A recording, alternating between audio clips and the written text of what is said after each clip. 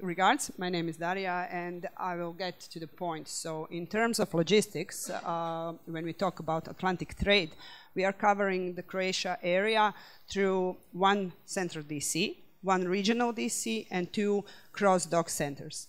We're talking of rather huge numbers for us. So as you can see, there are over 30,000 documents going through our warehouse. Monthly, there is over 20,000 deliveries. We use both external and internal trucks.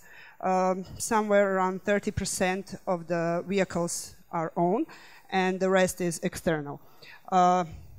Over 11,000 pallets delivered monthly to the region. Okay, sorry.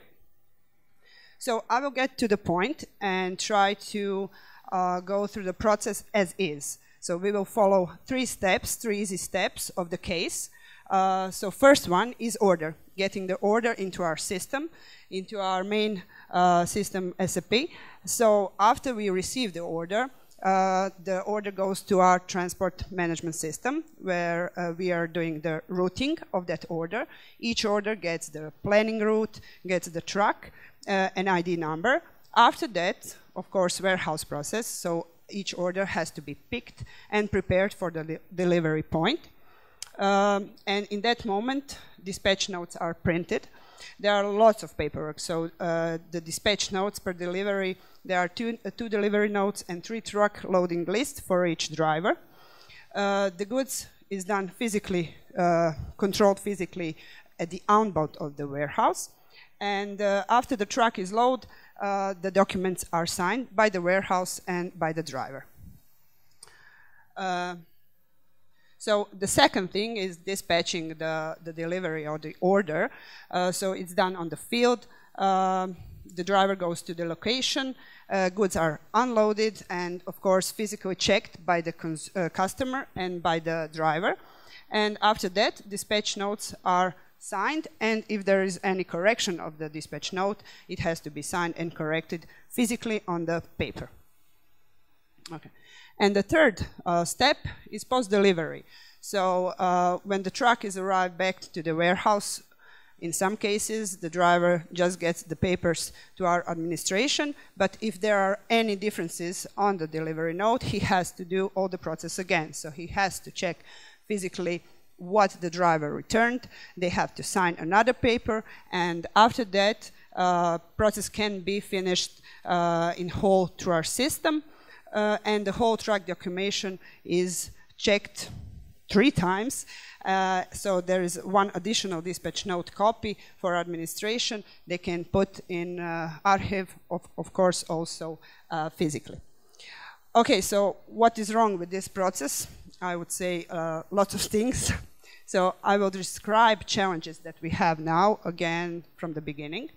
So in the first process, when you see this graph, what we tried to emphasize is that everything after the order is placed from the customer, he's completely visible where is his order and the status of that order. So until the truck is camped to the delivery point, there is nothing much he can see. So this is the step that shows that Atlantic or logistics is blind when the truck leaves our warehouse. So everything that is going on the sailing point, so where the driver is, if he's having some problems on the route to the delivery point, is something that we are still digging up and using only mobile phones and calls to try to connect to him. And the third part, so as you can see, when the driver is coming back, there's nothing the customer can see about his order when it's finished, and everything here is, I would say, nothing here is visible to customer. So we have warehouse management system, we have transport management system, we have the main ERP, and all the data is inside of those systems, but we can't collect them in one easy way that we can track our status, each status of each orders without using cell phones. And what could be better? So it's 2017 and our driver is still having pen and bunch of papers. We have limited communication with the driver. As I said, around 70% of the external drivers are using only their mobile phones.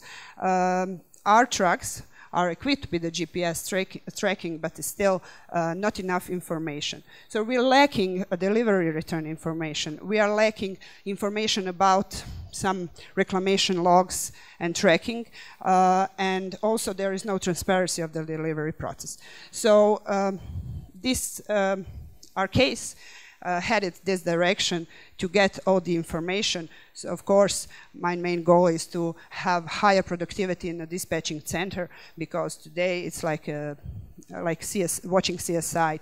When you get the phone call from an angry customer, there is about 2 to 3 hours work to discover where the thing went wrong from the order to the delivery. So my colleague Jakov will describe a model that we placed as situation 2B. Thank you.